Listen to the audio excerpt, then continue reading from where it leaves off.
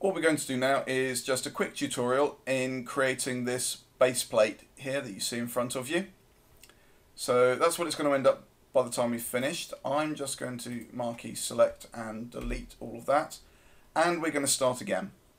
So I'll start from my line tool, and my line tool is going to have a basic starting point of 100 tab 50.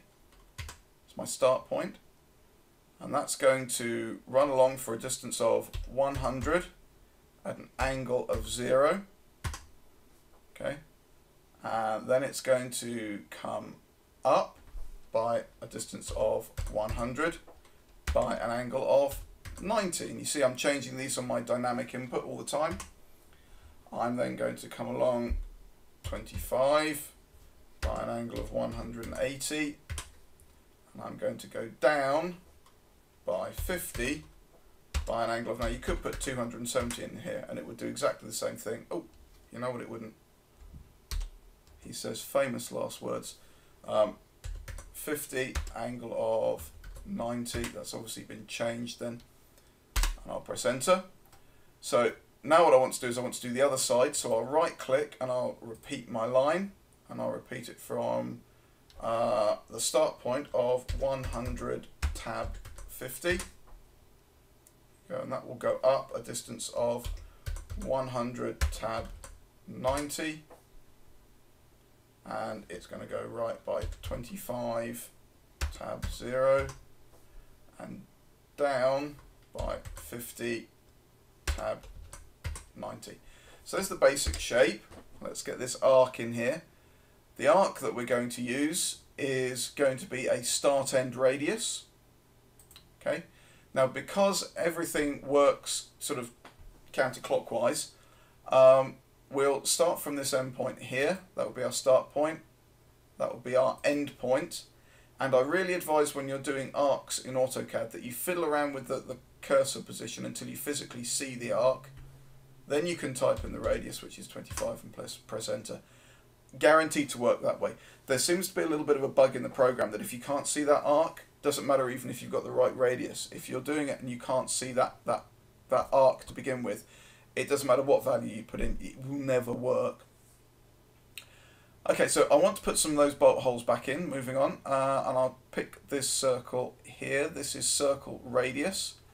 And again, I'll be asked for a starting point for the circle, which is going to be 112.5 in the X and 65 in the Y. And that's going to have a radius of 7.5. Okay, that's just my one point. I would like to know where I'm going to put all the others, and a really quick easy way of doing that is to come to my rectangle tool here, and I'll hover over the center of that circle, and I'm going to pick the second corner for this rectangle, which is going to be 75 by 70. There you go. So now I've got these corner points where I can go in and I can put the circles on there as well. So I'll redo my circle and I'll say that's its end point and its radius will be 7.5.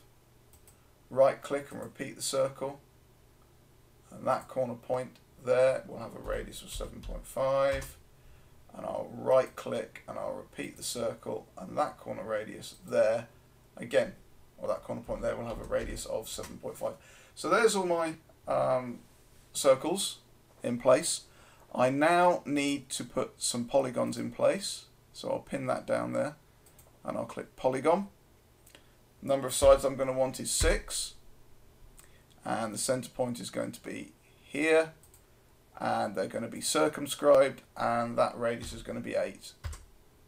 Yeah, and it's just a case of right click, repeat polygon, number of sides, start position, circumscribed, 8, enter. And what we're doing here is we're just practicing really just practicing the idea of how we're going to build all this. So circumscribed, there we go. These are all the building blocks of how you create drawings in AutoCAD. It's just these simple skills that we've got here. Everything else is just, for want of a better word, fluff. There we go. I can close that up, escape out of this, select this rectangle, and delete. And there we go. There is our simple drawing that we've made of an end plate or a base plate, done with separate objects all on one layer, but nice and simple, all basic, and it looks quite good at the end of the day. So have a go at doing that yourself and see how you get on.